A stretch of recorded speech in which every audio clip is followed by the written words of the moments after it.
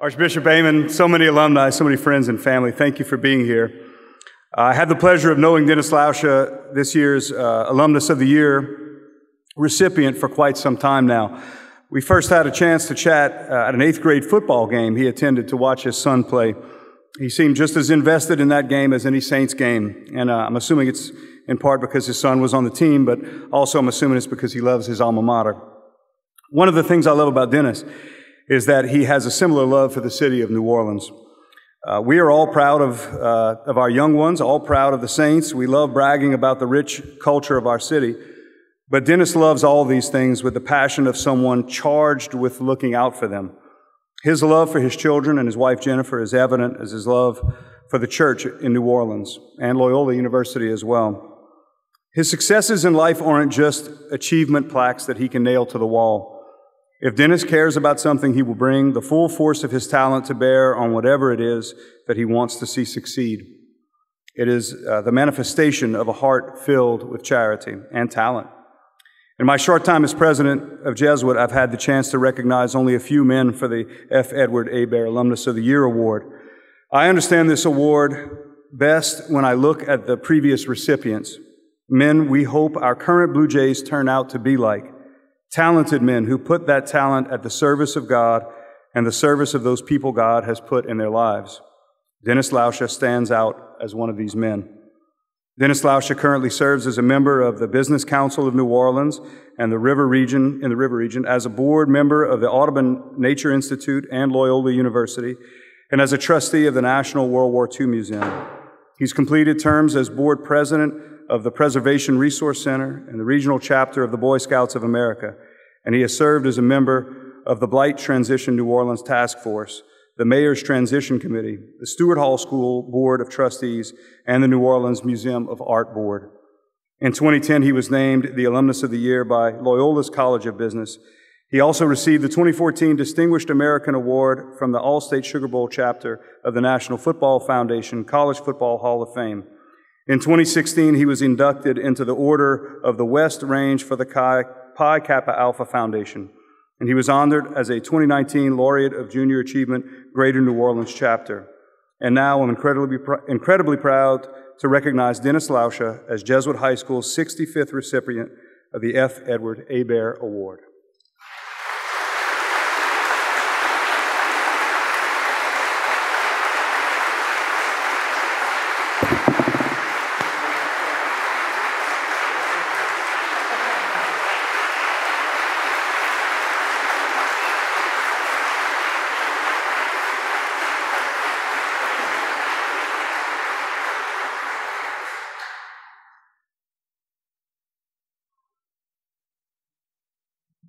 Wow, can't wait to hang that one on the wall. Thank you, Father Brown, and all that selected me to be Alumnus of the Year. Until Greg Benzel, who's here in the crowd, mentioned it, I didn't realize that you got a free pass to heaven with this. I'm good. He wants to know if it's transferable. So when Father Brown asked me to receive this honor, I immediately thought of all the people that made this possible by their love and truly unwavering support. To all of my teachers, administrators, coaches, and the staff of Jesuit High School, I say thank you.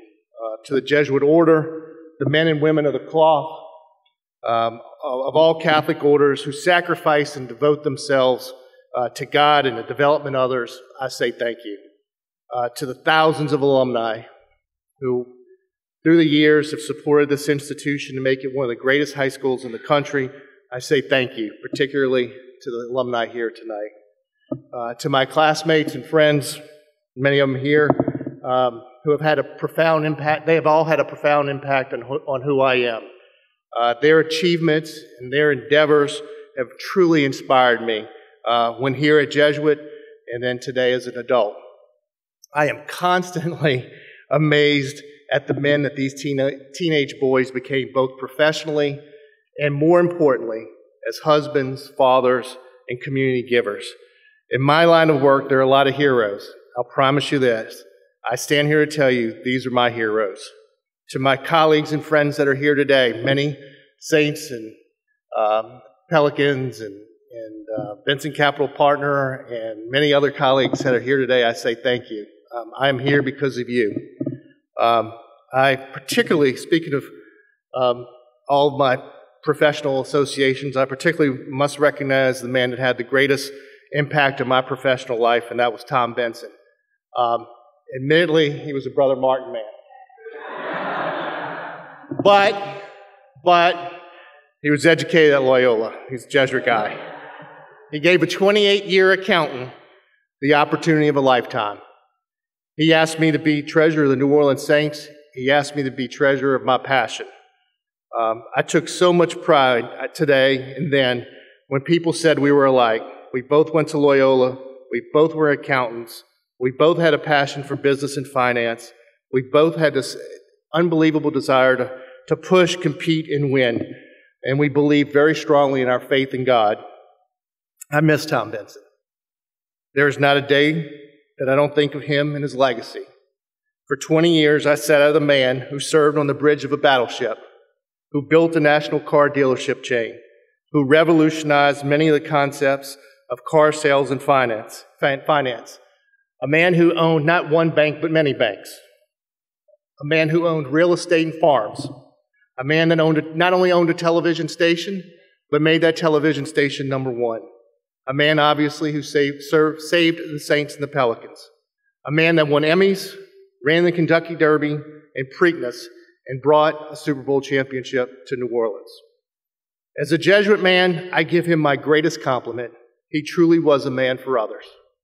He will ever be known as a person who gave millions and millions of dollars back to our community, including the unprecedented and gracious $5 million gift that he and Miss Benson gave to Jesuit High School.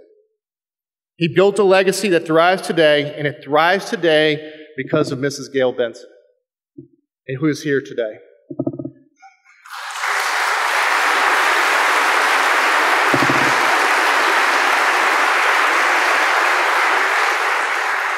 I thank her for all of her support to me and my family and the people of our organizations. I have a front seat to see her passion and the love she has for everyone in this community. I cannot express the depth of devotion she has to God, her faith, her community, and our organizations. As Mr. Benson, she too shares a love of business and the spirit of entrepreneurship. There is no better owner in the NFL and NBA, and I've seen a lot, and I've been around for a long time. There's no better owner in the NBA or the NFL. Again, as a Jesuit man, I give her my greatest compliment. She is a woman for others. I know that Tom Benson would be very proud of her, and again, I thank her for her unwavering support of me and my family. This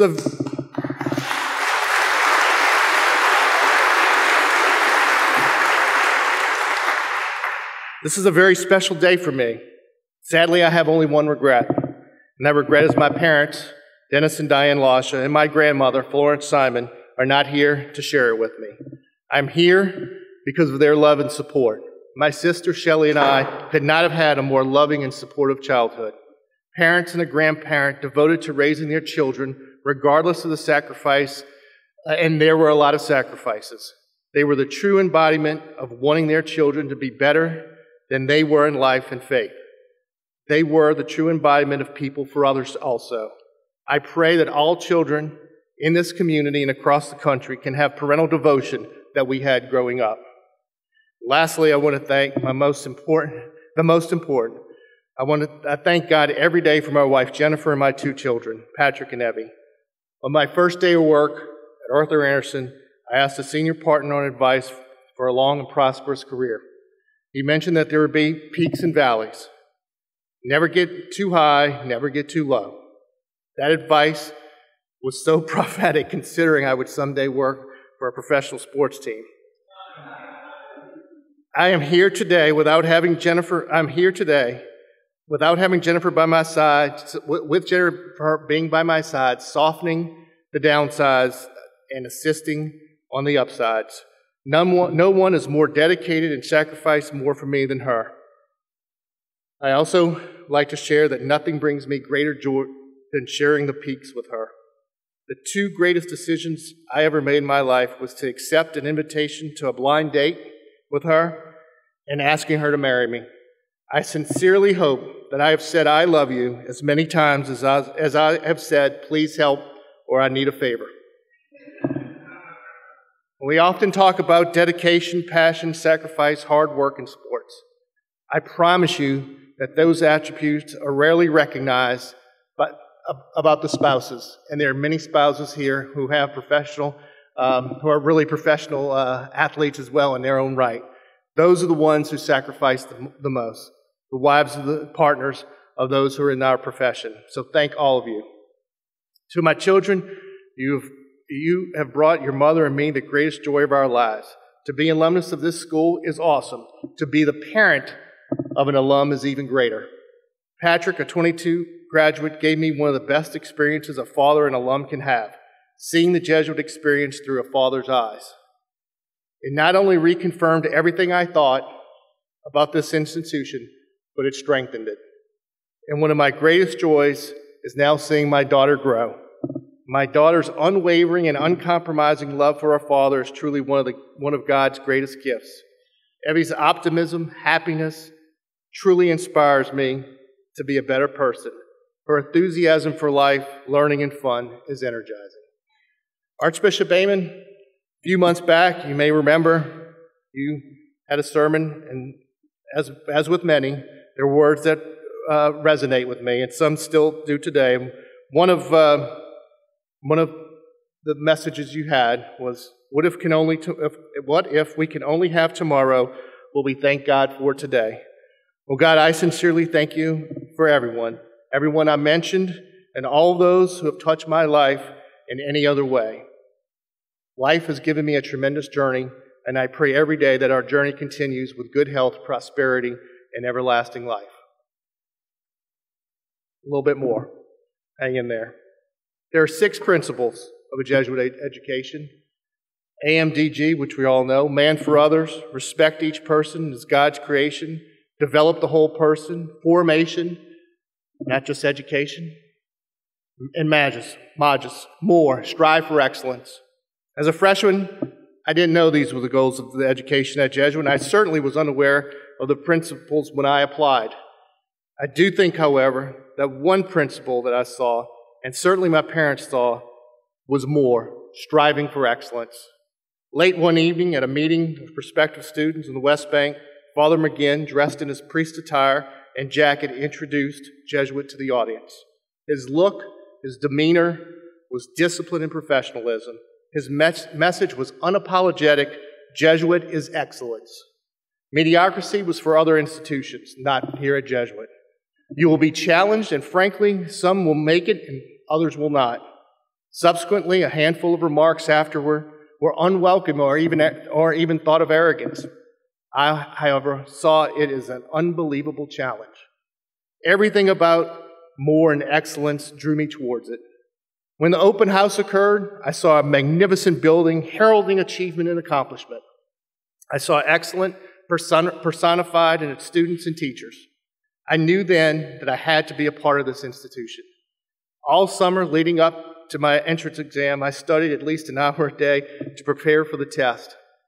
Many of my friends asked why. It was difficult and awkward to explain, but I desperately wanted more. I wanted to be excellent. It brought me and my family great joy when I received my acceptance letter. I recall it being a rainy day and my father chasing down the mailman to get our mail earlier than the rest of the neighborhood. I recall opening the letter and reading Dear Blue Jay. Unquestionably, that was the greatest and proudest moment of my young life. I was so happy that I made my parents proud. I was so happy that I made folks at my grammar school, the teachers who supported me at Visitation of Our Lady.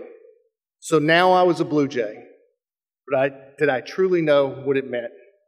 I wanted more, and I wanted to be excellent, and boy, did I get more.